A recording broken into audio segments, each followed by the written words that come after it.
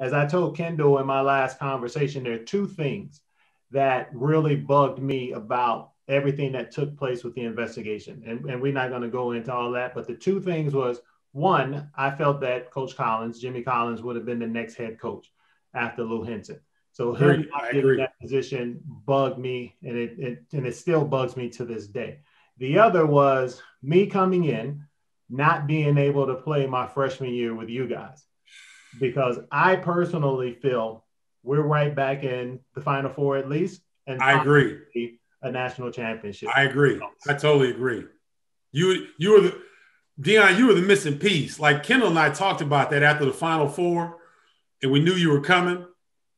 And so, you know, it's me, you, Kendall, Irvin Small, PJ Bowman, Andy Kaufman, Tim Gears, Brooks Taylor, Andy Petty. We had was Rodney Jones on that team? Rodney Jones, yep. We had a crew. We had a whip, right? Oh, yeah.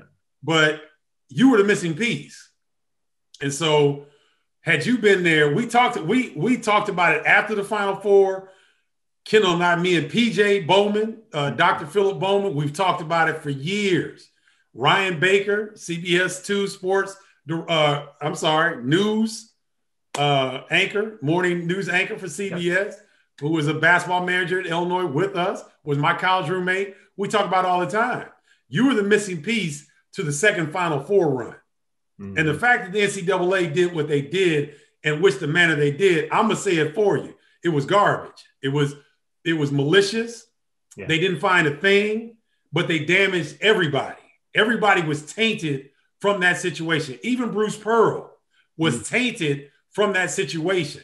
So the fact that it was mishandled by the NCAA and that it was a bombshell and affected the program for a long time,